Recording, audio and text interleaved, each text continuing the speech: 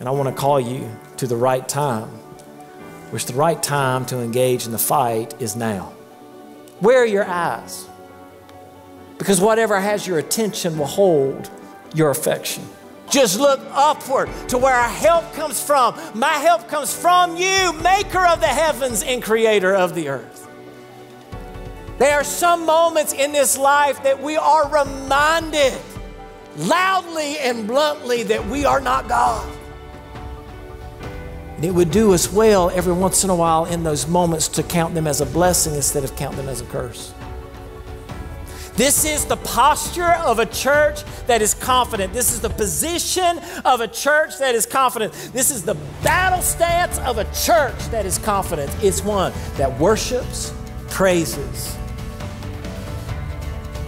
and prays.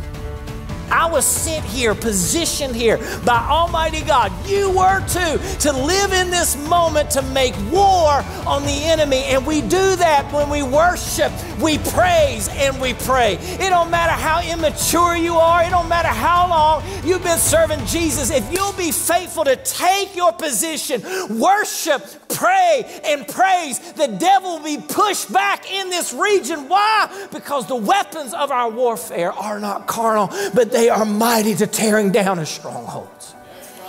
But there comes this place we don't have to be gripped by fear. Why? Because death is not the end. And it means that we've anchored our life on this side of eternity instead of actually in eternity.